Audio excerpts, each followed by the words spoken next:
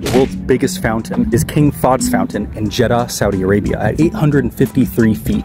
But before this was built, the tallest fountain in the world was located in a small town in Arizona. The town, descriptively named Fountain Hills, is known for three things: a ton of hills that straddle the residential streets, a fountain built in 1970 that reaches 561 feet when all three pumps are operating, and that runs at 300 feet on a regular schedule. The fountain even turns green on St. Patrick's Day. And finally, this guy.